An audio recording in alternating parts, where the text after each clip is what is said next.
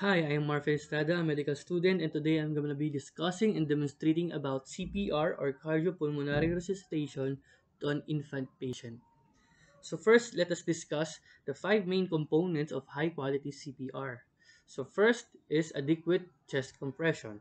When we say adequate chest compression, it is about the depth of the chest compression. It should be one-third of the anterior posterior diameter of the chest of the infant or 4 centimeters depth or 1.5 inches.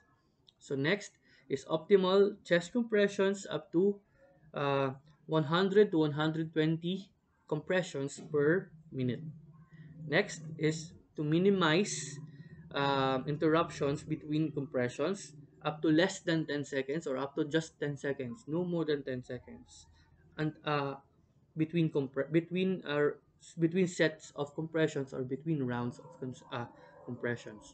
Next is to allow the full recoil of the chest in every compression. So compression, recoil, compression, recoil. And lastly is to avoid excessive ventilation. So blowing to the mouth of the patient. Excessive ventilation is not allowed. So let us proceed to the next step by step. So you see an unconscious infant lying on the ground with no one around. Check for the responsiveness. Hey baby, are you okay? Hey baby, are you okay? Hey baby, are you okay? No response. Check for the pulse, inner aspect of the antecubital area or the brachial pulse. No pulse, no breaths, no response. Activate emergency response system or call 911. Call for help. Then, after that, immediately start compressions. So again, in compressions, two fingers, the index and the middle fingers, at the center of the chest, just below the nipple line, compressions of one-third of the anterior posterior diameter or 1.5 inches, just estimate, and allowing full recoil and giving it 100 to 120 beats or compression per minute or just 2 compression per second. Let's start.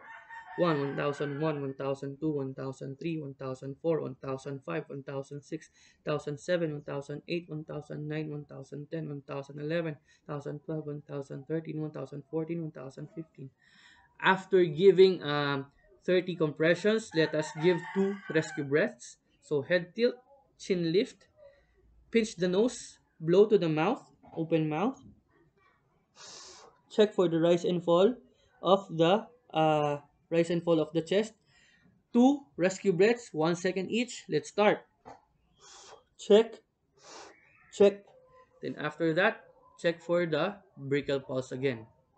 Then if there's no still brachial pulse, let us do another round of chest compression. The rescue breaths and the checking of the brachial pulse shall not exceed 10 seconds before you start another round of chest compressions. Thank you.